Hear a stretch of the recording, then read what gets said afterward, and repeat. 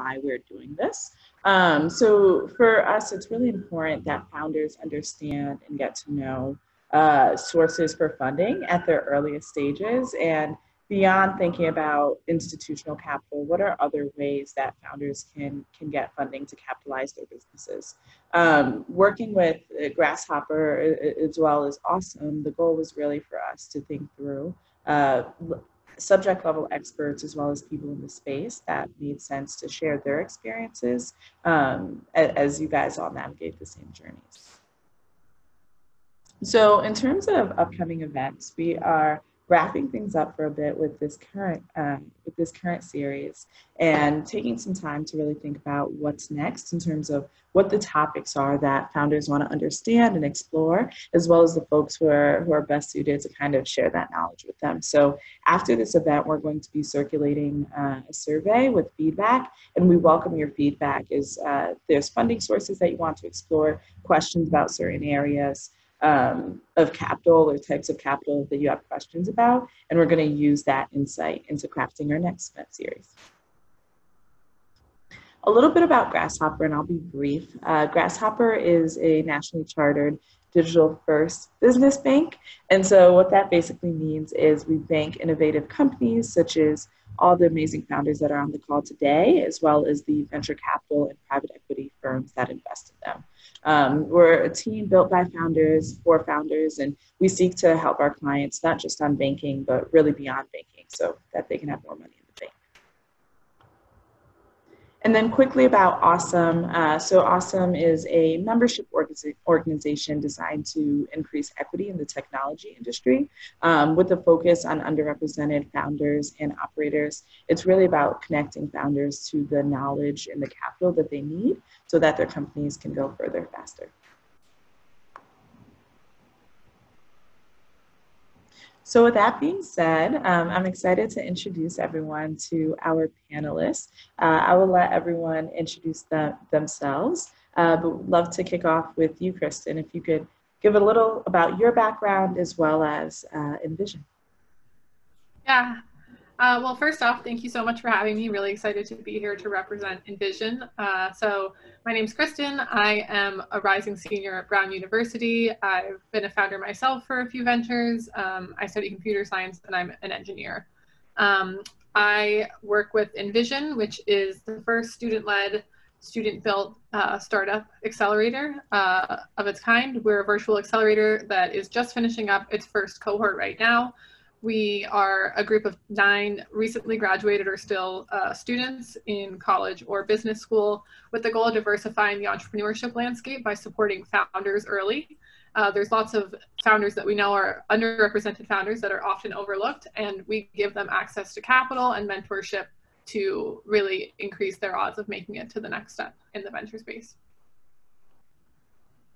Awesome. Greta, would you like to go next? Yeah, sure. That's so cool. I want to learn more about that. Even though I'm not a student, I could have totally used that back in the day. My name is Greta. I am one of the co-founders of Blue Fever. And Blue Fever is on a mission to create an online space for teenage girls that increases belonging, builds resilience, and reduces overwhelm. We've done this initially with 350,000 Gen Z girls to date, ages 13 to 20, over a text message product. And soon we are launching to an app that we are calling Emotional Media, Not Social Media. And in terms of accelerators, I have participated in 2 with my company, Blue Fever. One was Techstars LA, and it was in 2017 when we were initially getting started with this version of the company, and they supported us through a really interesting pivot. Happy to talk about that more. And then we just finished another program with Amazon's Alexa Fund just last week. So I'm fresh out of it, and 2 very different experiences, you know, based on different stages of our company. Awesome. And we have one last panelist. Would you like to introduce yourself? No. Hi, Denise, can you hear me? Yes, we can. Cool. Hi, everyone. My name is Micah Kotch, and I'm the managing director for Urban X. We are the accelerator for startups reimagining city life.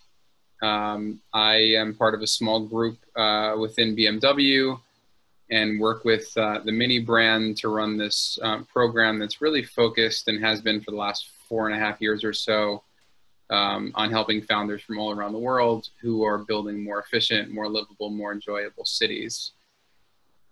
We run the program with a venture partner called Urban Us. We built a portfolio of about 57 teams from all around the world. And before that, I was the founding director of innovation and entrepreneurship at NYU School of Engineering. So I have some experience working with student entrepreneurs. I also do some work with the National Science Foundation on commercializing deep tech. And excited to be here in this challenging and historic time. Yes, awesome. Thank you guys so much. So the first question I'll ask, and the question I guess that's on everyone's mind today, is how COVID-19 has impacted your respective programs. So kind of thinking about Envision, Urban X, kind of just would love to hear how you guys have pivoted or what's changed about the program. And then Greta, would love to hear, as you went through the Alexa Accelerator, kind of how that experience was, especially in comparison to Techstars LA, given that you did it in person.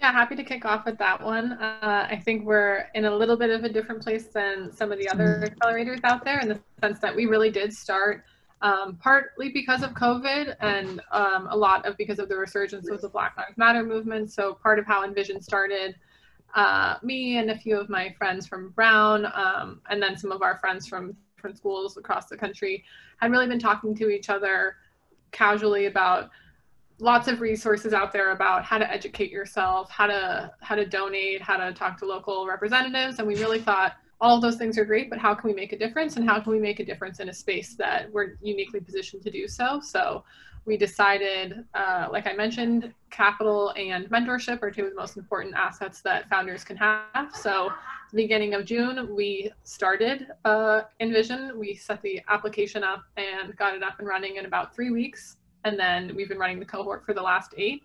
And so how COVID affects us really goes more to the future than the past. We're running another cohort this fall to really capitalize on the fact that a lot of students are deciding to take gap years. Lots of entrepreneurs are deciding to work on their companies full time, given that they don't think that the previous landscapes make as much sense with COVID in place. So we're really trying to capitalize on those sorts of trends to support entrepreneurs as they navigate this difficult time. Awesome. Micah, would you like to go next? Sure. I mean, I think for anyone who is considering an accelerator, and by the way, like I think it's helpful to start with a definition of terms, right? So, you know, generally speaking, the way that, you know, that I think most people will define an accelerator is a program that actually invests capital in teams in exchange for equity or debt at an early stage. I think there are a lot of great programs out there that don't invest any capital, but I think it's a different situation. And I would generally refer to those programs as like incubators. And so I think you think about a spectrum of like programs that are really, really hands-on and programs that are not. And then I think there's another kind of dynamic at play as to whether or not it's a mentor-led program versus a partner-led program. So, you know, I guess building on what Kristen said, you know, in terms of what the value proposition is for that experience and in exchange for giving up equity and taking investors' money, you know, the way that we think about that is kind of 3 legs of a stool. So the first is very much focused on customer development. And so that really is about, you know, traditional, you know, lean startup, customer development, customer discovery, making sure that you're building the right thing and that you actually have built a business model that is scalable and repeatable, right? One where there's positive unit economics, you really understand your channel economics, go to market, and you're able to demonstrate some traction. And I think in, you know, many ways, this is part of the value prop of like Alexa Fund and the work that I do as well, is getting people in touch with customers. The second part for us is around product development. So it's a really hands-on program where we offer 1,000 hours of help to each team to help them build their product. It's UX, UI, software development, electrical, mechanical engineering, design, etc. And then the third is around fundraising. And that's not just like, okay, it's demo day, here's your deck, but it's really how do you run a successful fundraising process? And arguably that process has actually changed since COVID. So from our perspective, I think, the main change is, it's a remote program now, whereas it did not used to be. And that has changed, I think, some of the collegiality of like what it means to actually have a cohort, because entrepreneurship is hard, right? It's lonely, and there are times where it sucks, and it's a roller coaster, and it's really nice to have, a shoulder to cry on or someone to, build with, and that physical experience of having a cohort work together in the same space, very difficult to replicate on Zoom. I think the other area is, again, for like the teams who are building, a physical device, and I would say about 30-35% or so of our teams have some hardware or connected material thing. That digital fabrication experience is, again, challenging to do if you're not in the same room as someone, and so currently, like, that's happening in parallel with teams. And then just lastly on the fundraising thing, so it's interesting, like a lot of investors are writing checks without actually meeting people in person. I don't think that's the biggest thing. I think it's a question of, what industry you're in, and then ultimately, again, like running a process where you're gonna, you're probably gonna have at least 100, 120 investor touch points before you're able to close your round. So I think just the uncertainty of where we are at this time and place means that there's just a lot of folks who say they're open for business, but who are really like just beginning to peek out from underneath the table. And so it's like calibrating expectations appropriately. And then again, running a fully virtual fundraise process, which is, again, just inherently different from what was happening a few months ago.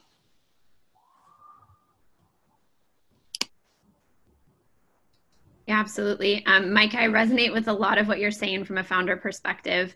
Having done my first accelerator in 2017, pre-COVID, it was all in person, and we definitely felt like a cohort, right? Like you're in person, you have those like asynchronous moments, those moments like when you do actually literally cry on someone's shoulder, or you lean over and you say, hey, I need help with this, or what are your thoughts? I think that when you're in a remote program, which this one that we did this past summer was, with Alexa, it's just a bit harder to have those serendipitous moments and to also build relationship.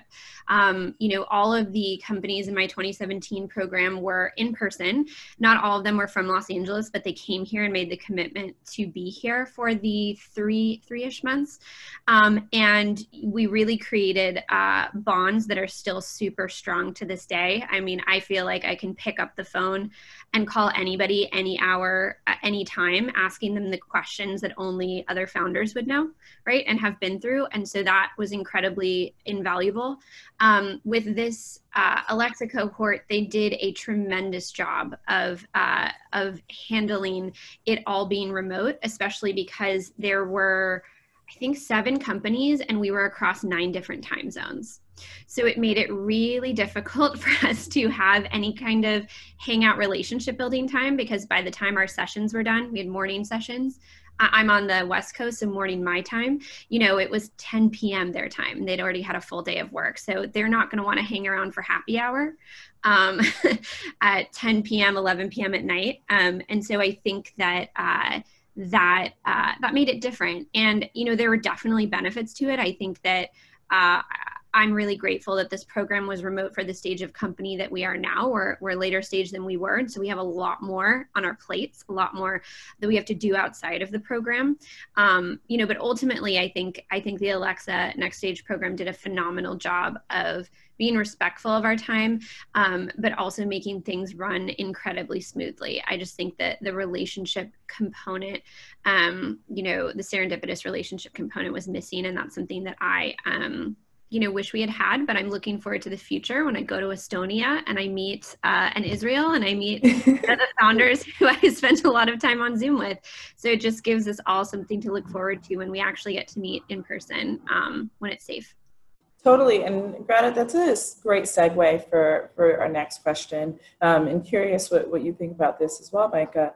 I think there's a gray area for founders sometimes in understanding what the relationship looks like when you're working with an accelerator that has a corporate backing. And so a lot of times founders equate these accelerators with corporate backing to kind of corporate venture, and either think that they are, want to see their company so they can poach it or duplicate it. How would you suggest founders kind of think through and diligence the role of a corporate in an accelerator? I can hop in. Oh, go ahead, Micah. Okay. Yeah, I'll be very, very brief. I mean, I think, number one, the best way to diligence a program, or really any investor, is to talk to other founders who have worked with that investor. Again, regardless of, I think, the stage of the company. So I think that, that kind of answers that. The question around diligence for me is really about like speaking to other founders.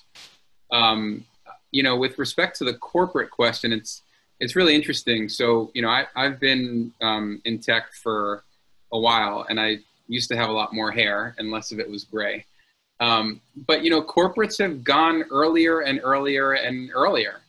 And, they are not, I mean, I think maybe there's some exceptions to the rule, but most corporates are not looking to steal your business idea. They're not looking to M&A with you. They are looking at culture change. They're looking for help kind of seeing around corners.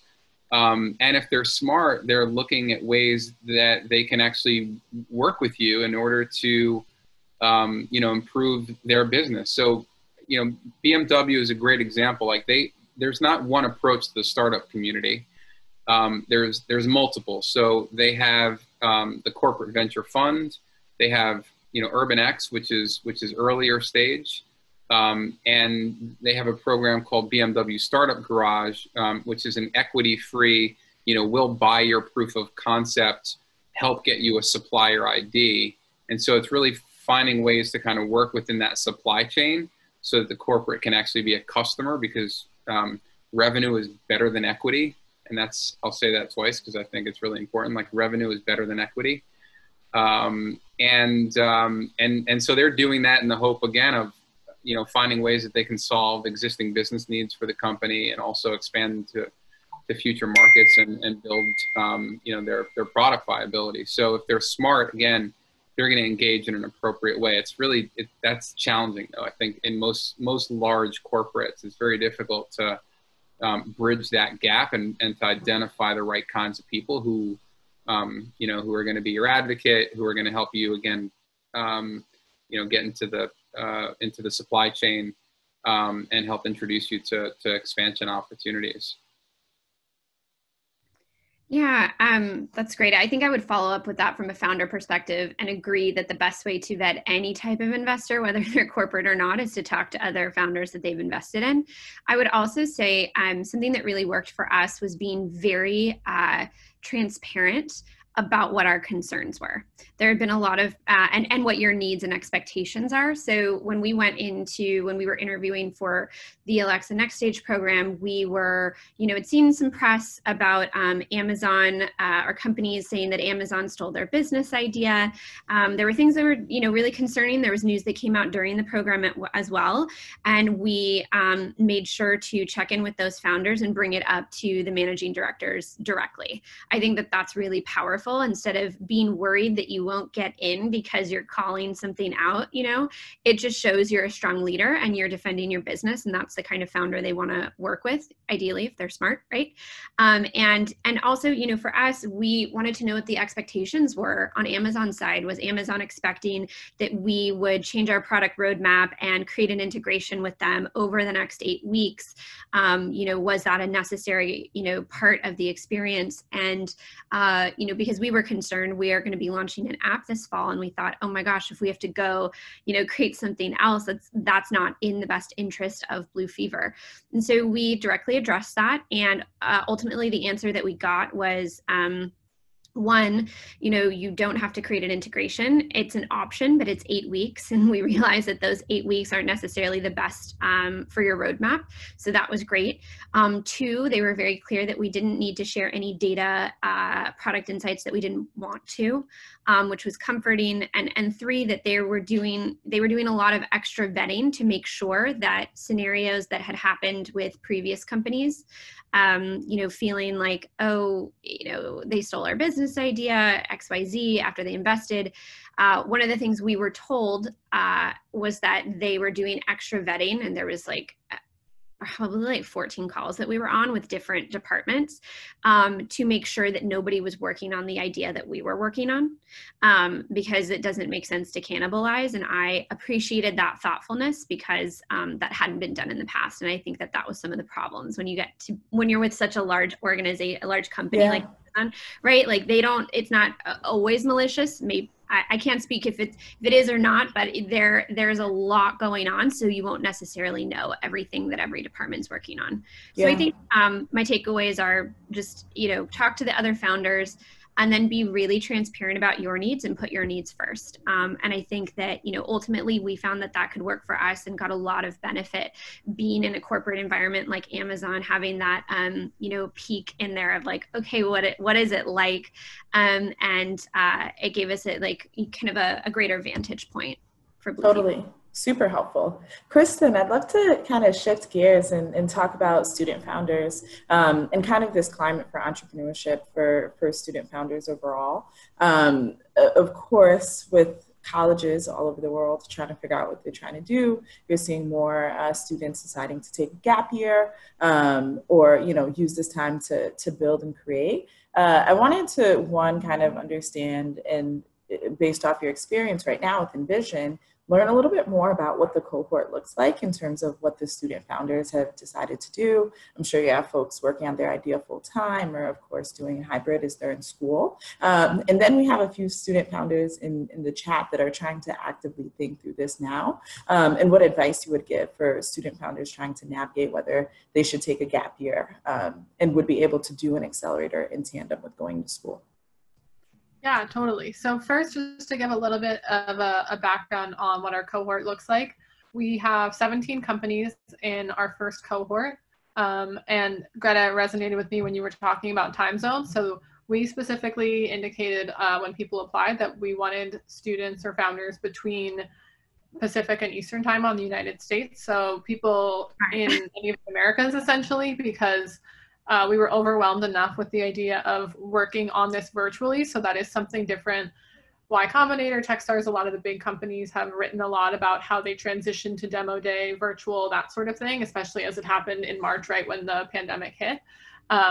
It's kind of a blessing and a curse that we never had the experience in person. So honestly, I've only met one of the 9 of the founding team members in person with Envision, which is actually really cool that we have started to figure out how to meet new people and find this kind of community that we were looking for in the virtual space. And like you mentioned, Greta, with the Amazon Accelerator, we did work really hard to try to help find that community. And that's also why we were pretty specific about having people at least relatively on the same time zone. And then in terms of, there's the 17, we have a pretty even split of male and female founders, a pretty even split of Black, Latinx, Asian, and white founders. And then most of our founders are in their early 20s, so having recently graduated from over 40 different universities. And most of them are recent undergraduates, but we do have 2 of the 17 teams that are run by MBA students who have either recently graduated or are still in school. So there's a few cool things there that we just never anticipated of. We were assuming undergraduate because most of us are undergraduates, but it's been cool to see the difference that being in grad school can make in terms of the connections they have, the different types of mentorship that they need, the different support that we can give them. And then in terms of students looking to take gap years, looking to start on working on companies, we are helping our students actually navigate these choices in a lot of cases, because some people are thinking about going back, maybe their co-founders aren't. What does that mean in terms of raising? And I think this is something we've learned a lot about as we are going into demo day and having our companies raise, is how do investors look at companies who aren't full-time yet? They're usually less keen to invest in a company because there doesn't seem to be that conviction from the founders. If they're not working on it full-time, why would an investor want to put their money towards you? And that's one nuance that we've been really thinking a lot about from a diverse founder perspective, of having the ability to not go back to school, having the ability to work full-time on something is a privilege in a lot of cases. Some people have parents to support them financially. One example, we have a girl who's deciding whether or not to go back to a really high-powered school, and they pay for her health insurance. That's part of her package, her financial aid package, to go to that university.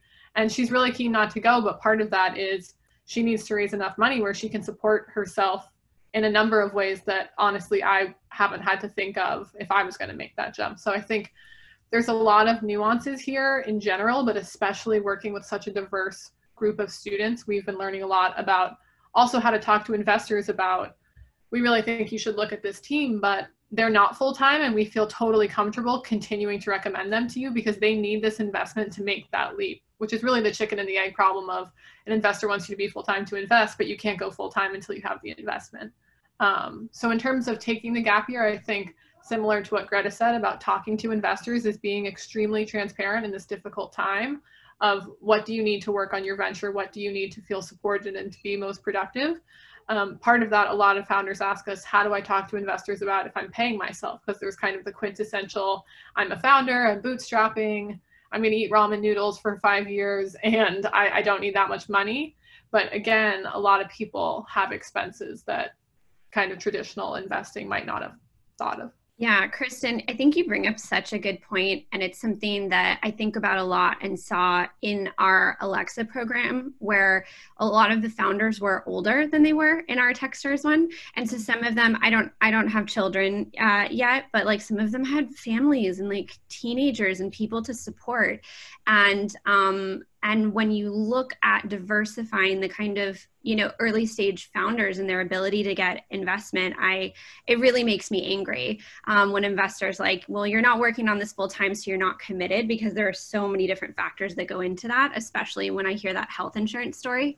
Like, okay, so you want me to choose between, my health and showing you that I'm committed. And I think in my experience, I found that the investors who are the right fit for you will not make you make those difficult decisions, that they'll say, we know that the best kind of founder is a founder who's supported and has the basic level. It's kind of like Maslow's hierarchy of needs, right? That they have the basic level of support so that their output of the work, like my money's going to use because, they're not spending half their day wigging out that they're gonna, end up in the ER for some reason and then be in debt, hundreds of thousands of dollars. So I think that founder experience, there's just so much diversity, and even when it comes to relationship building, just different abilities for people to hang out. If you're all like, 18 to 22, maybe you have more time and you don't have to like put kids to bed or have other responsibilities. So I just wanted to speak up about that, because I think you brought up just such a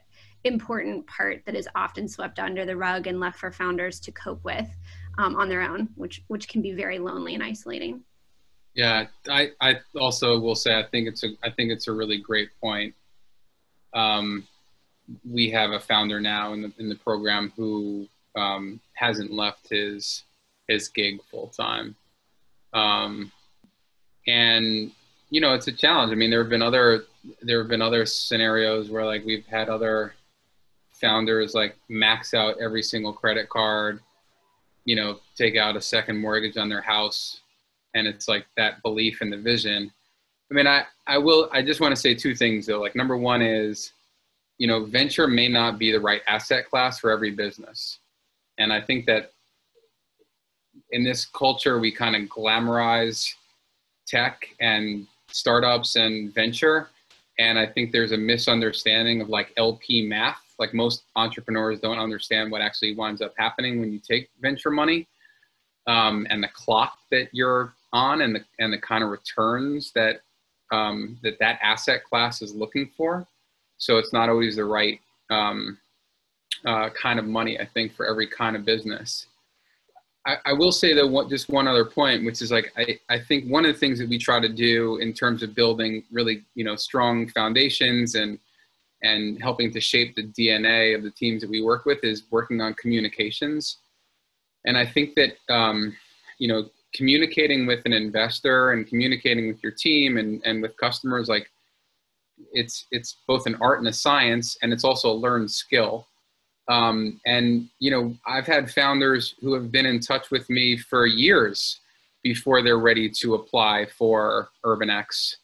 And so like keeping people updated and really being able to effectively communicate, your progress with an investor over time is an absolutely critical skill, I think, that most accelerator programs probably should be focusing more time on.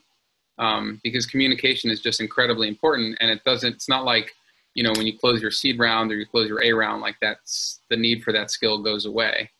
Arguably, it only gets more important. So I think that, writing good updates essentially is really incredibly important.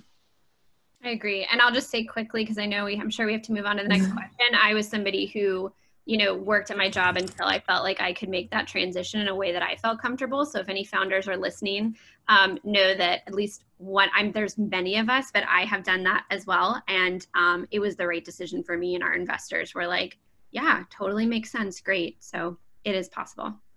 Yeah, no, I think that's a great transition into applying to accelerators, right? So we have a ton of folks on here who I think a lot of the information that you guys all shared has been super helpful around thinking about what the right accelerator is for you and how to kind of navigate that said accelerator during these times. But something that I want to talk about, and really appreciated what you said, Greta, kind of around your transparency with Amazon and just being upfront about your concerns. And Micah, you sharing that, someone in your cohort is still working full time. Like, I think that founders sometimes, and I'd be curious what both Micah and Kristen are seeing, like the first time you meet these companies is at the time of application.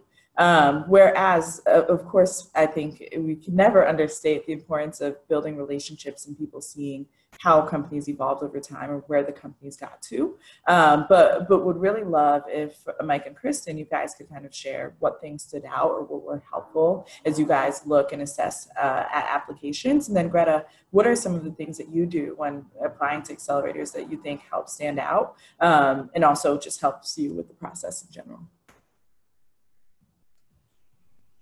Yeah, I'm happy to start off with that one. So this is definitely unique to Envision, but one of the main criteria we have are the demographics and the diversity of the founding team. So we do put it in our application that a majority of the founding team has to either be a woman and or a person of color, ideally underrepresented founders, because that is the biggest part of Envision's mission. We want to help see those underrepresented founders get access to the resources that so many people have been lucky to kind of fall into. And to Greta's point, a lot of that is serendipitous. I have the job I currently have because I met someone through a family friend and babysat for their kids. And a lot of that has to do with the fact that I was lucky enough to be raised in a place that has lots of other people working in tech and working in startups. So making it so that we work with the community aspect. We get people randomly on Zooms to say, oh, I worked here and I knew this person. And we've really realized that it's a small world, which is both a good and a bad thing in a way. A lot of people know each other, but also it shows us kind of how insular it is. And a lot of that is also looking for founders who are willing to really engage, because we like to say you get out of Envision what you put into it.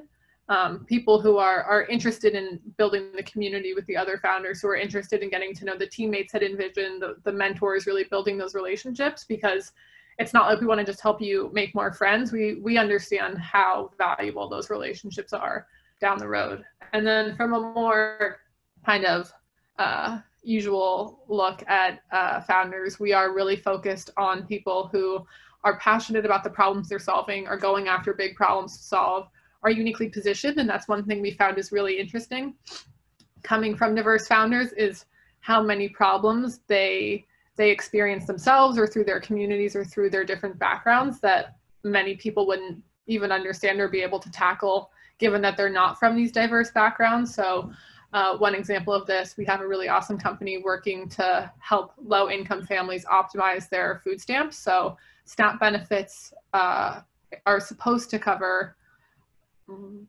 $2.50, I think is the statistic that organizations put out for how much a meal in the United States costs, and the current average SNAP benefit is only $1.40. So we have two founders who at some point in their lives have both been on food stamps, who really understand this problem and are working to implement technology to help families across the United States put these benefits to the amount they really need. So that's just one example that I love to use about there is a double bottom line. We work a lot with double bottom line companies of how can you make a social impact while also making money? How can you really tell that story to investors that it's not just for social good, but you can really do both at the same time? And how can they use their unique experiences in the right way to make an impact on both of those scales? So yeah, definitely diversity, passion, big problems, and a real interest and curiosity to engage with the community that we've worked really hard to build.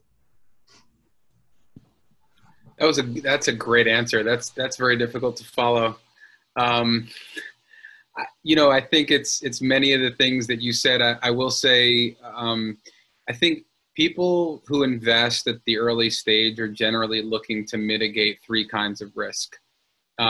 So they're looking to mitigate kind of product or technology risk. They're looking to mitigate market or timing risk, and I think they're trying to mitigate team risk. And so, arguably of those three, and it's very difficult to do, like this is the hardest part of what we do is team selection, because you're trying to get signal, right? Or some like good housekeeping stamp of approval, someone who's, smarter than us, who said, yeah, like there's a there, and there's something like that's really interesting there. And that could be, again, technical validation. It could be market validation and customers and traction, like the market saying, yeah, this is cool, I'd pay for this. Or from a team perspective, to Kristen's point, like, yeah, those are the people who really know that problem and they fall in love with the problem. And I think a lot of times that's one of the things that is an issue, is people are more in love with their solution than they are with the problem. But it's very, very difficult. And, I'll just say, I think like the thing to help make your application stand out is, really deeply, living with and understanding the problem that you're trying to solve, being able to quantify it. I think I saw a question of like, how big does the opportunity need to be? I mean, it needs to be, again, venture scale. So I think for us, like it has to be, both capable of being $100 million a year business, and also scaling to 100 cities over the next, 2 to 5 years, because we're really trying to focus on, climate, decarbonization, and resilience. So we don't have a whole lot of time in order to scale these big solutions. So, yeah, like I say, a lot of times, the product will change, revenue model and business model will change. What generally doesn't change are the people. So it is, about the team, I think, that's working on solving this big problem. And then their insights, they're really specific and unique insights around go-to-market, how they're going to acquire customers, and then again, traction and any kind of proof points that shows that, customers really care enough to pay or refer other customers or what have you. Yeah, and I would just say from the founder perspective, both of your answers are wonderful, and I think have a lot of gems in there for founders who want to apply to accelerators. I think two things that really have helped us as we've applied to accelerators is, one, really having a good story, because in the early stage, people are investing in you. because like Micah said, your business model could change, your product could change. We are like living proof of that. Each accelerator we go into, like we have a different product when we come out of it. This one was just a bit more intentional, but in our first one, we were initially an SVOD platform for millennial women curated by Mood, and we came out a text message product. So obviously they didn't invest in the product, but they invested in my co-founder and I's potential to innovate and to pivot and to really, believe in this vision so much that we knew the what, we just had to figure out the how. So I think that really having a strong story that you are very clear on what your North Star is, you are clear on what you are solving. I would also make sure that they know that you're coachable. And I say that not like, I say that in a very like meaningful way. It's like, don't try to put on airs or pretend you're just like, oh, I'll take whatever advice you give me, but like show that you have the ability to take in information, process it, and really be thoughtful about it. I think being coachable is huge as a founder, and just being kind of open enough and closed enough at the same time, where you're sticking to your vision, but you're making sure to take in the wisdom of others and parse that out. And then the third thing, I think I'm on 3 things, is, any connections that you have, are always super valuable. We are humans at the end of the day. Like, we are relationship oriented beings. So, everybody's always trying to mitigate risk in startups. So if one of your investor knows the MD of a program, if you have your best friend's aunt's dog walker who knows them, like, try to make that connection. It doesn't matter if they're a fancy tech connection or not. People are trying to get to know you, and if you remember that you as a founder are really what they're vetting, and the commitment to your vision, then it's getting people to de-risk that, like, you're the kind of person that they want to work with. And we found that worked really well in getting into both of these accelerators. And happy to talk to anybody offline. Being a connector is one of my superpowers, and I'm happy to share any wisdom with that. Yeah, really quick, I'd just like to add, I really like the point you made about coachability, and that's something we find is especially important with young first-time founders, because we get a lot of questions about, as a 21-year-old who just graduated, how do I convince investors in Silicon Valley that I'm the person to do this, that they should give me lots of money?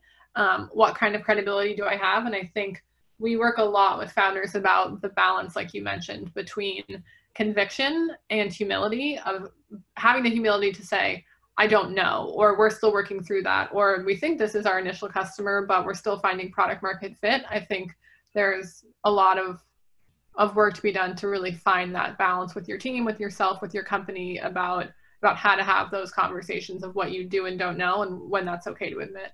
Yeah, one of my investors once told me, and I love it, and I've used it a lot, is investors don't expect you to have the answers. And I think that's the mistake that first-time founders make. I surely did, because you don't have the answer. But they're looking for your framework of thinking. How do you think through problems? Because if you're able to think through problems, then you're going to be able to get through anything that comes at you, right? Because it's not just your ability to lead a team, but it's your ability to deal with something like COVID. How are you going to think through that? How are you going to think through the unexpected?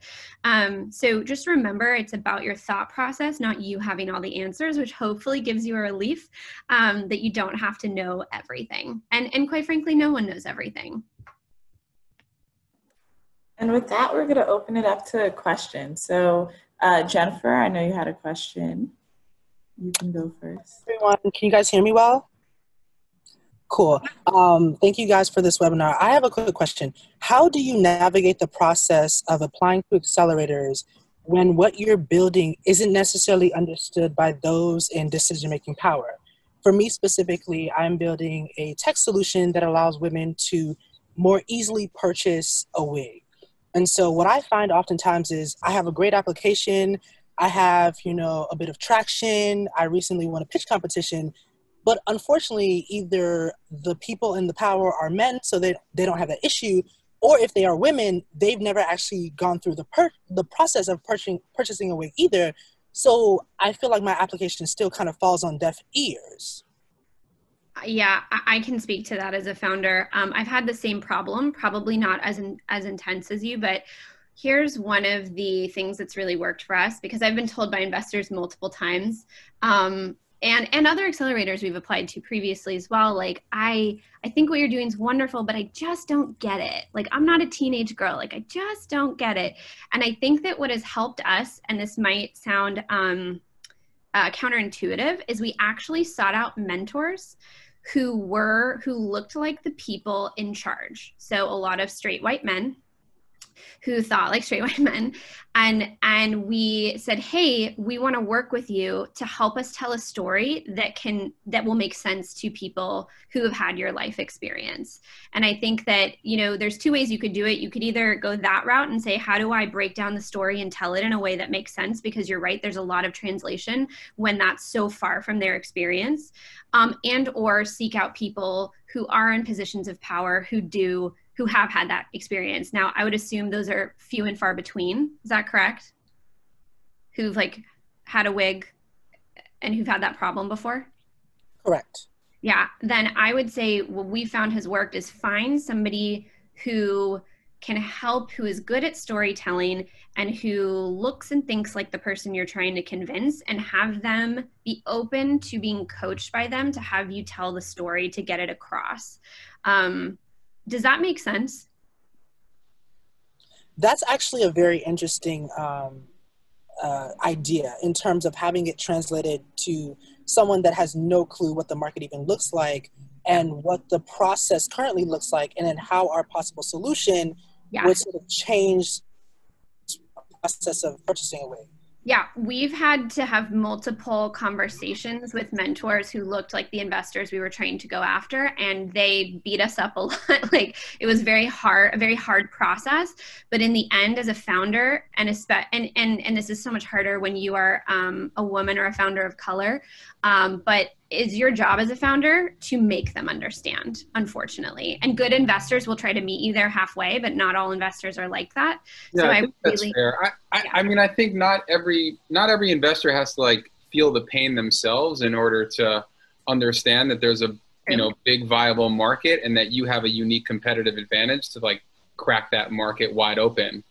I like on the wig front, like my sense is, yeah, there's a lot of VCs who've never had that problem, but maybe they have a mother or a sister who's had cancer or something like that. And they've, I guess my only point here is like, like I've invested in a secondhand vintage company that was started by a female woman of color. I've never bought anything secondhand vintage. I'm not her ideal customer, but I think there's a really great business opportunity there. She kind of painted a picture where like she had a clear edge to make a lot of money in that space. So I think it's doable. And also, coming back to what I said before, like realize you have to treat raising money like a sales process, because that's what it is.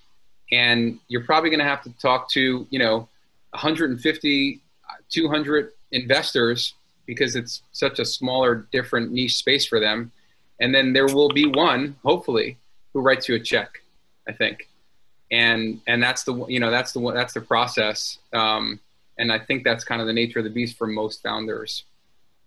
Yeah, and this is something that we work a lot with at Envision, again, because we have seen that a lot of founders do go after problems that the average demographic investor hasn't necessarily faced, and that is why our cohort is uniquely positioned to do so. And I think a lot of this has to do with knowing who you're talking to. So if you're speaking to an investor who is a woman or a woman of color, or who has been someone who has experience needing a wig, there's a very different narrative to playing towards their empathetic side of, this problem, I know that you've understood this problem, imagine how much better it would be with my solution, as opposed to what Micah said is what I found with a lot of investors, especially male investors being pitched to by females working on female directed companies, is being very specific, like from the sales perspective of this is how big the market is and this is how much money we can make, and playing a lot less to the more empathetic side of it, because that person just hasn't had that experience. And there will be investors like Micah who are smart investors who invest in things that they don't know personally about, but they understand the market opportunity. So yeah, you're just going to have to sift through them, but it's helpful to try to really target in on like whose perspective are you trying to get to. Yeah. Thank you all so much. Nichelle asked a great question around how do you find the balance of selling your startup and being transparent? Of course, you always want to, put your best foot forward, but I think in general, people who work with founders or investing in founders are also assessing for coachability and kind of vulnerability as you communicate what you're building. So what is that balance? And maybe if it is kind of like a hard truth you're sharing, how can you frame it in a way that I think still allows you to have your best foot forward?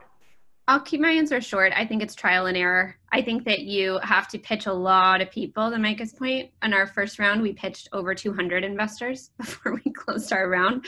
And it's, it is trial and error depending on who the person is. And every time you pitch, you learn a little more, you tweak, you adjust, you tweak, you adjust, and you understand, like, you're never done with the pitch. You don't figure it out and then go out. It is like an ever evolving process. And so I think it's just trial and error depending on your, the problem you're solving, the sector you're in.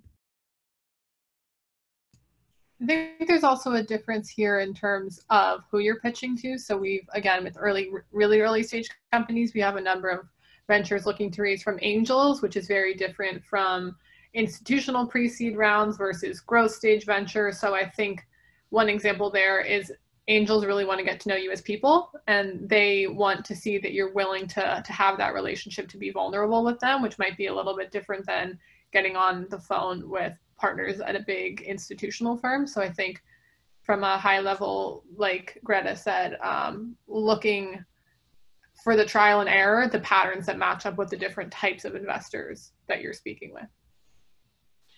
Yeah, I mean, I'll just say, like, I think that it's easy to think in these last couple of years that, like, the truth doesn't matter, and that what you say doesn't have real consequences. But I think for me personally, like, integrity is probably the most important thing. And, there's a great expression that says your reputation is earned in drips and lost in buckets. So I think, if there is a situation where, like, you're not telling your investor something major, and it turns out they find out somehow or another, it makes it very, very difficult for them to speak to the person who's going to lead your next round and give you a good reference, right? Because again, like, why would we do that and ruin, another relationship? And I think, B is, the right relationship is going to be there with you for ups and downs. And so, you want to be able to have some transparency and say when things are not going right, because asking for help is important. And so for our last question, we're going to talk about valuation. So we got a great question around how do you determine what to give, what equity percentage in a seed accelerator, and kind of what is the rule of thumb. And Greta, would love to hear from your experience if you were able to negotiate or at all, or what that looked like. Yeah, so I've had two different experiences. One where the initial program, Techstars takes 6% equity for their, like, and we were super early stage, so that was non-negotiable for anybody. I've never heard anybody negotiate out of that. It's just hard stop. And that was for, I think, the initial $20,000. I'm not sure if this has changed at all, but back then. And then they also, offered a convertible note. And they were willing to price that convertible note at whatever you valued yourself at. And so I think that initially, most accelerators that I've seen are like, I think your company's worth around the 1 to 3 million mark. Is typically what's suggested. We were able to negotiate for the valuation we were raising on, which was higher than that. So I think that, and in the Alexa program, it was just whatever valuation you were raising on, because they're later stage companies and everybody was different industries and different places. So I think that, when it comes to valuation, when you're first valuing your company, looking at a lot of comparables is really helpful, and trying to figure out, talk to your investors. I think initially we asked our investor what should our valuation be, because usually investors set the terms, but when you're like super early stage, it might be an angel who doesn't do that. And we initially set our valuation too high because someone was like, you're worth X, and we went out and people were like, nope. And then we were like, okay, maybe we're worth something else. Again, it's trial and error, of figuring that out. So there isn't one right answer, but I would say look around and see if you can talk to other founders in your sector and go, okay, what did you value your company at, and why, and what was the logic? And it's really what the market will bear, but making sure that you're not valuing yourself too high. A lot of founders I see are like, I'm going to chase this highest valuation. We look at narratives like Clubhouse and we're all like, ooh, can we get $100 million, right? But that's actually pretty dangerous in the long term. So I encourage, because that's a high valuation to live up to, if that's your first round out the gate. So I would encourage founders to pace themselves and look to the next round. I know that sounds crazy, but you're raising your seed or your pre-seed round, like look to your seed or series A and think, what do we think, what traction do we actually think, like honestly think we'll get? And then what valuation will that make so that you can position yourself so you don't have a down round? It's like biggest thing I'd tell you, because I see a lot of people get too hyped on their valuations early on.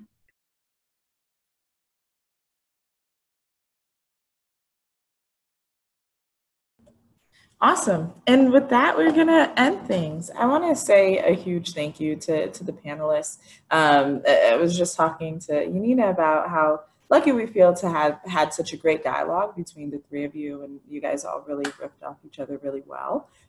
It'd also be great if you guys feel comfortable to share where folks can find you or reach you, and the Accelerator program or company that you represent.